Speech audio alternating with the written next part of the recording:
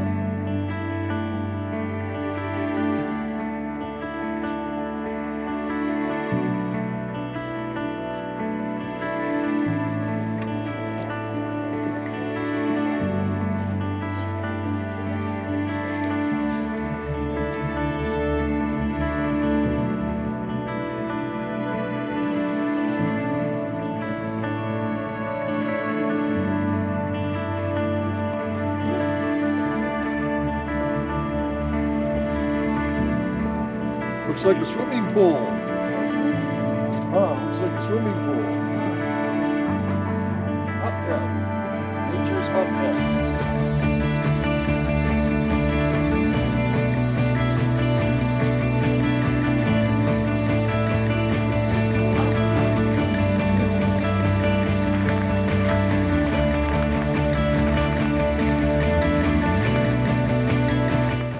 So we're hiking the Fairy Creek Trail, and it's going to take us above the prismatic pools.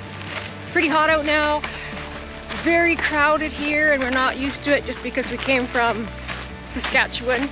Not very many people in northern Montana, not too many people, but we've learned that it's better to park on the road than try to get into a parking lot. And patience. And patience. It is a lesson in patience. But it's so worth it.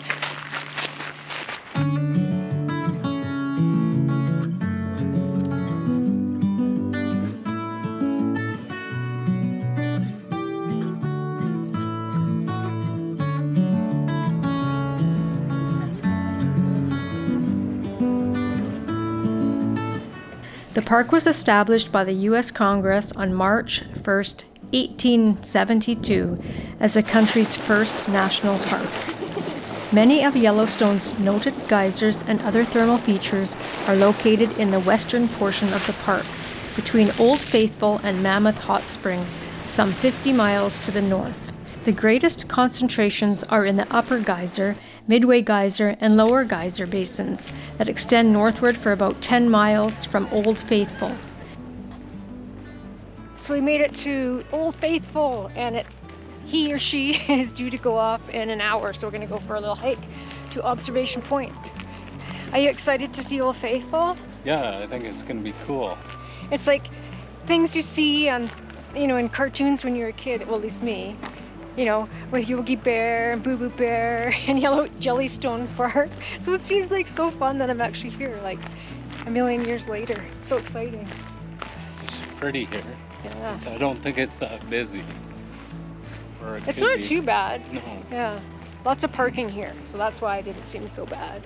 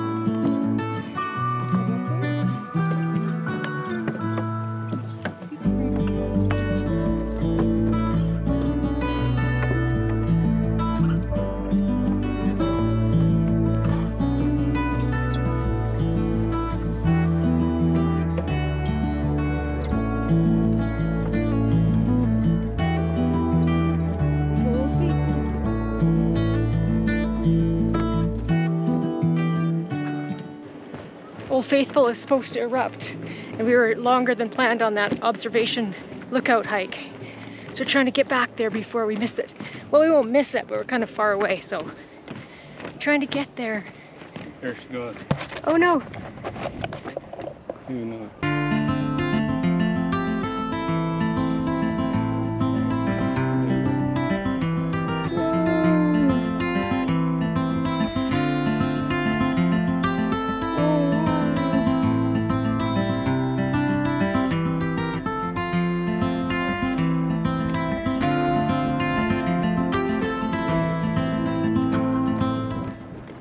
Well, we saw Old Faithful, but we were kind of far away, so I'm gonna try and come back later to be right beside it this time. I'll plunk myself down there and wait for it.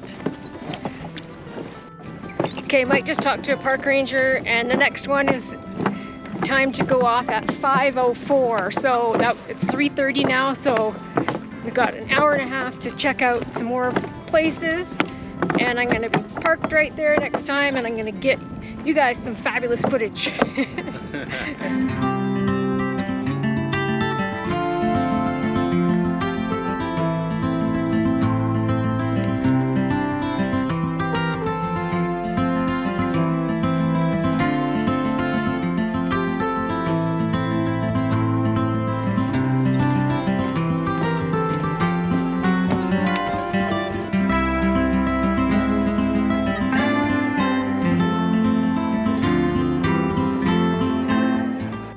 Old Faithful is one of the most well-known geysers in the world.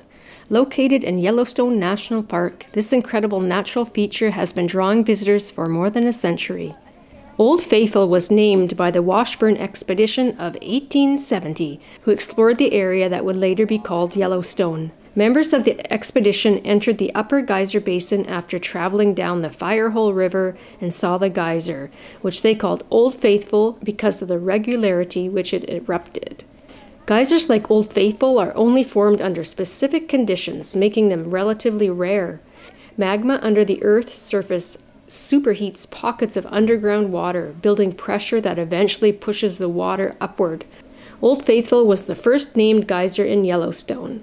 Despite popular belief, the geyser doesn't erupt every hour on the hour. It currently erupts every 91 minutes on the average. In the early days of the park, people sometimes used the geyser to wash their clothes.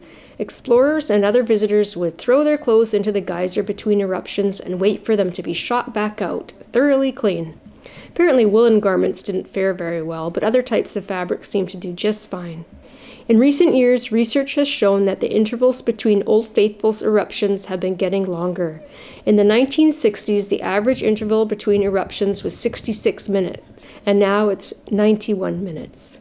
It is uncertain what is causing the change. The National Park Service attributes lengthening intervals to earthquake activity, which can affect the structure of the water system below the ground. Did you see it? Yes, we did. Did you see the bison? No, but I heard people talking about the bison. They walked right beside the teepee here. Yeah. I got a picture with Rocco's ears and the bison in the background. Oh my gosh. They're like right there. Holy. Right where those people are standing. That's crazy. Yeah, I was trying to calm them down. Oh, gosh.